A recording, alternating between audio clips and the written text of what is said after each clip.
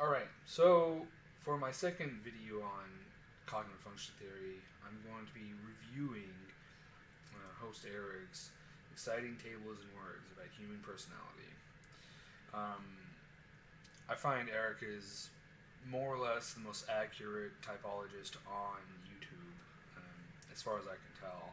And his system is very sound in general. I have some reservations about it because he doesn't incorporate some of the things that I've trying to hone in on, but just because it doesn't have that doesn't necessarily mean, or doesn't mean that it's not a very accurate system in general. So we're going to go over a little bit and I'll show you what I mean by this. So here's this. I've already done the analysis for this video. I have that pulled up here. Analysis of Eric's exciting tables and blah blah blah. So let's go over it real quick. Alright, to continue this analysis of Eric's system, I actually think it's important to just go over the pages real quick, and then I'll reference my analysis as time goes on. So we're starting at, let's start at the very top, just to make sure everyone knows where we're at. This is the cover page, table of contents we're going to ignore. We're going to go down here to the first page, and this is where he sets out some types of definitions or some clarifications. Here, I don't disagree with any of this. I think this is all fine. And this is the first thing that I want to analyze. Socionics and Jung refer to introverted functions as subjective and extroverted functions as objective. This is simply wrong and survives no scrutiny to see. And we'll go over to my analysis here for this. I say I agree with this. The assumption that extroversion and introversion plays part on objectivity can be rendered obsolete by assessing literally any of the extroverted functions. I would venture to say that all 8 functions are subjective, which is different from Eric. Eric thinks that TI is objective, and I would say pure TI is indeed objective because pure TI is conditional logic, but humans are not capable of using pure TI perfectly. Because of that, it is possible for them to render an objective verdict on things, and definitely will happen, but in general, to say that the function as a whole, when used by humans, is objective, I don't know if I can necessarily say that's true. Yeah, so I don't disagree with any of this. I think this is just a continuation of what he said earlier, so we're going to go down. So here at the end he says, and given that we make the distinction between subjects and objects by checking for their capacity to observe, to be objective is to deem that which observes irrelevant. And so my response to this is this very statement will conclude that to be objective is to eliminate any trait or consideration that is a posteriori. This would conclude that conditional logic, TI, is the only objective modality, and using a TI framework for analysis on any observable being inherently turns said analysis into subjective observation.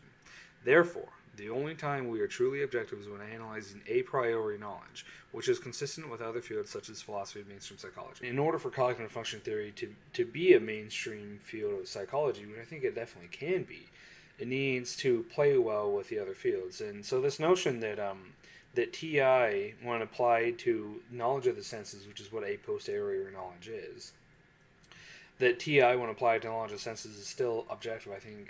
I don't think that you can make that claim. I think that's too strong a claim. The application of TI to a priori knowledge that is not gained from the senses, but in itself is already derived from logic, I think that's logically consistent with teachings in other fields of academia. So here, Eric says, when my own perspectives conflict, which do I prioritize? And I think this is very important because Eric considers the cognitive functions to be attentional manners, and I think that's an aspect of them for sure, and that's the reason why he's fairly accurate, is because he's honing in on an aspect, and for all intents and purposes, the practical application of any cognitive function theory will look at something like your attentional manner and say, okay, this is what we're actually seeing. But your attentional manner is only based off of what you are consciously seeing. So I go over that here in my little analysis. I'll read that off. As it means to link what we're talking about, you say prioritize here. I would say prefer. Your preference leads to a prioritization and therefore the usage of that function, which leads to strength in said function. This is a fundamental difference that is easily overlooked when considering results. So that just reaffirms what I was saying earlier. The process of typing someone and figuring out what functions they're displaying doesn't matter this whether or not it's preference or prioritization. And these things, the preference, effectively, is an axiom that this plays upon, but is not actually all that important for the end result analysis. It is important for understanding the overall system in itself as a totality. I think it's very important, actually. So we'll go on. So the first thing he says under this paragraph, this heading that I talked about just a second ago, is everybody has to have at least one dominant metaphysics, and really at least several. For each ease of definition, let's call a metaphysics a criterion that indicates which value or values ought to be preferred when they come into conflict with other values in a given context. So this is playing on the valued functions and preferences I was talking about. And I have some analysis that I wrote up for this. So in general, I agree. Based on your definition of metaphysics, I would assert that every person will have a preference of 4 dichotomies for which their metaphysics are axionomically based on. This type of analysis is built upon Jung's work and models, which are not the only way to construct a cognitive function system. Just as hierarchies are time objects created by the subject, taxonomies, I'm talking about time objects created by the subject because this is something he sets out in the very beginning of his system, of his explanation, is something is a time object, so metaphysical things are a time object, so on and so forth, created by the subject. Anyways, continue on. Taxonomies and classifications in general are time objects created by a subject. In this manner, I find it unreasonable to conclude that your method is wrong. At the moment, it's just different. I have concluded that MBTI is wrong. But systems such as the Dave superpowers and yours are trying to fix said system and are different approaches. And so this gets back to the main thing I want to really talk about when it comes to introducing my system is that I'm looking at, you could say I'm looking at the underlying, the fundamental premise that everything is built upon. I'm breaking it down to the theory of mind, where we can see a difference between humans and the rest of the animal kingdom. And I'm building up from there, and I'm trying to do that in tandem with the other academic fields. And in the process of doing so, in order to be logically consistent, certain things need to be put in a specific way. And so the very notion of using a taxonomy or a system that breaks down how Jung breaks his system down, or he broke his system down, that's really dependent on how you want to analyze the system. And you can analyze the system in a myriad of different ways. And that's the reason why someone like Eric can observe and look at the actions of others and the things that they do and make conclusions, and those conclusions can be virtually right, but they're not necessarily wholly complete. So this entire section right here is something I'm going to respond to. It looks like it's not criterion that one actively references normally. It's reflexive, like reaching for a door handle with your right hand rather than your left. The handedness analogy is a good one, and more significant universal than one might initially think. Because we have the capacity to understand objects through an objective frame and habitually do understand them thusly, we sometimes forget that to do so itself an ongoing manifestation of our own cognitive habits. So yeah, I completely agree, and this actually gets down to what I think is actually going on here. You have a preference. You developed a preference for which hand you open the door with, just like you develop a preference for which cognitive function that you pay attention to and you use on a daily basis, and that preference leads to strength. That's the entire premise for which my system is built. So, yeah, I agree. The preference for which hand you open a door with or which function that you use to solve a specific problem is the crux of understanding cognitive functions, in my opinion. The most important thing to consider is that every being with theory of mind has agency, hence your usage of the term moral agency. This agency means that we have the capability of using all 8 functions, but lead to a preference in function usage. That preference, as stated earlier, leads to function strength and works in tandem with other functions to interact with the world. So this reflexive door reaching for hand analogy is great. I think it fits perfectly, and it reinforces kind of the thing I'm saying. It also obviously reinforces what you're saying, because you're honing in on, or Eric, this is not a personal video to Eric. Eric is honing in on these concepts and seeing them and applying them to some extent, but not applying them universally, which I think is necessary. So lastly, in this little section, where it's headlined, "When my perspectives conflict, which do I prioritize?" In this last paragraph, I'm not going to focus on this stuff. This is all fine, but down here he says, and I'll just pull it out from this, prefer the certainty of that which is approximate but generalizes over that which is experiential but incommunicable. I don't think you can objectively determine the difference between these two things because they don't share a logical basis. Thus, this argument is probably axionomically impossible to substantiate. An object can be approximate and generalized, inexperiential and incommunicable, or any of the three. So, I think this is just like a little bit of a break in logic, and it's fine. But I don't think it's something that can or should stay. And me pointing this out, I'm using this as a context to show just how much I agree with him in general. I'm nitpicking over this tiny little thing when these first couple pages and continuing on, I don't really see much that I have a problem with. Alright, so continuing forward, I don't really have much more to say about this page, and this page here, I agree with most things he's saying. I don't think there's anything I disagree with, really. He's just setting things up. I agree that these things are these things, and agree with this definition for the most part, and all these nonsense, and great. And this is all fine. But down here, this is getting back to something I said earlier, and I'll delve into a little further. He says, what is a cognitive function? A cognitive function is a way of paying attention. It's an attentional manner, is the way he puts it. And I disagree. I think that is part of a cognitive function.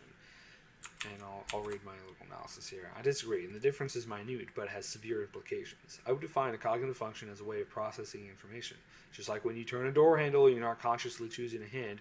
When interacting with a mode of information, you're innately going to be using a specific subset of functions. For instance, if your moistness is dampened, it's a thing he likes to say. If your moistness is dampened, you will have a preference between using Fi and Fe to address your moistness, and based on your function development, will determine how effective you will handle the dampening. And so, to extrapolate that a little bit, because it's not exactly clear, the way you use your functions consciously is indeed going to be a manner of paying attention, a way of paying attention. But your functions are also unconscious in usage and based off of preference. Just like the opening the door handle with your hand is an unconscious thing. You're not actively thinking about it. You're not actively considering how you walk and so on and so forth. These are unconscious things that you just learn and develop and things like that over time. And the same was true with these. Your unconscious ways of dealing with things breaks the idea that cognitive functions are just a way of paying attention, because that's not the entire story. That's not the whole truth. It's partially true, but it's not the entire truth. Continuing on with these definitions that he uses, he says, what's a cognitive function stack? Cognitive function stack, as he says, is the order of habitual preference by which a person expresses one manner of attention over another. And I agree. I agree completely. This preference also leads to usage, which leads to competence and strength in said function. Alright, so to continue our analysis, I'm going to keep going down this. These, for the most part, are true. I don't see anything I particularly disagree with. The only thing that is up for debate is this notion of fairness. I think all F and T types can come to a conclusion about fairness, and so whatever, but for the most part, these are true, and I agree, yeah. J or P, I don't see any of these that I disagree with, really. I'm not really worried about it.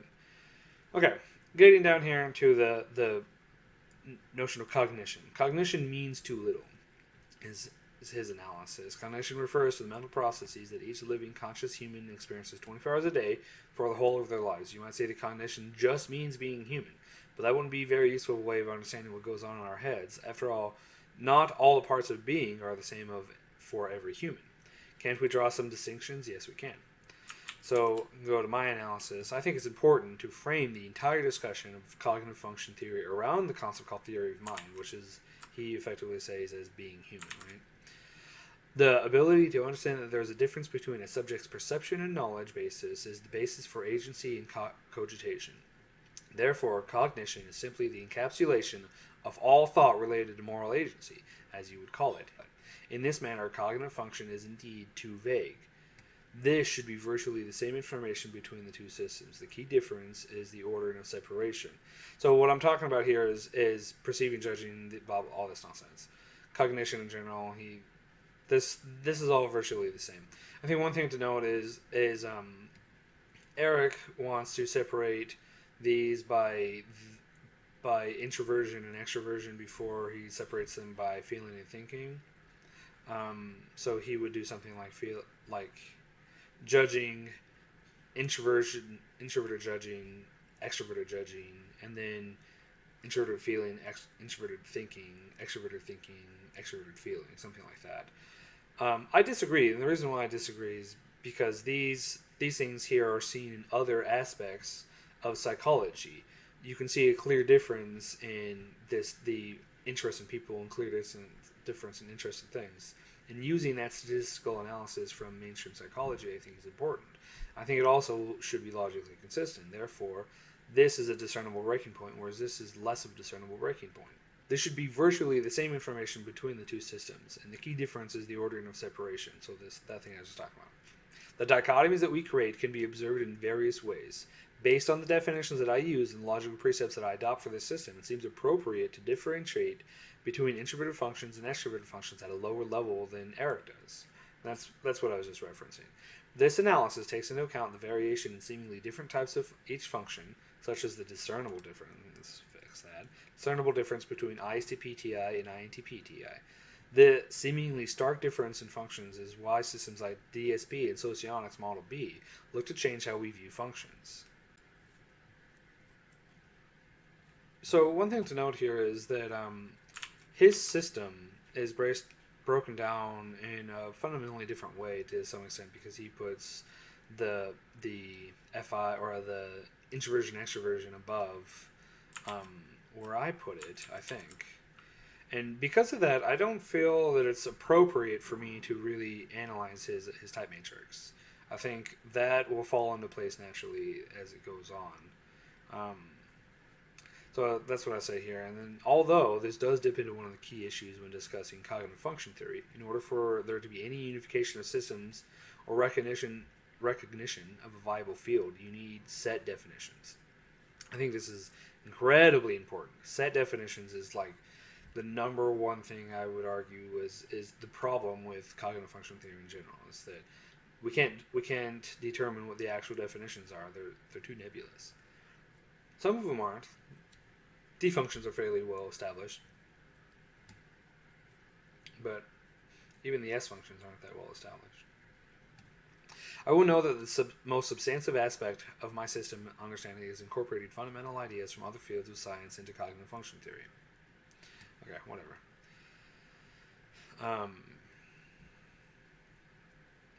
One thing to note here, if we go back to this, he has 4 different types of people, and he breaks this down to NISI as the epistemologists, the knowers, NESE as the actors, the doers. And then he breaks it down as TEFI instead of TIFI, continuing this pattern. He breaks it down with TEFI as the subjectivists and TIFE as the objectivists. And going back to my analysis here, I think it's interesting that you grouped, this is talking about, I think it's interesting that you group TE with FI and TI with FE, as these are also grouped in this manner with the dual axiom system the Socionics Model B introduces. In the future, I might find it appropriate to use this axiom as a basis for translating my system with Eric's system. So in order to continue this, I'm going to pull up my system real quick a little bit, and that is here.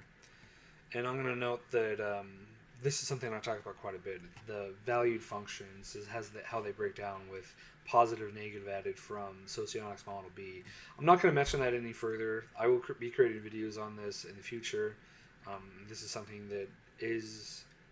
the information's out there, and I'll be putting it more actively. But for the context of this video, the people that fall into the negative FI, positive FE axes are in the beta and gamma quadra. The people that fall into the negative FE, positive FI, and the inverse of that axis fall into the alpha, the delta quadra.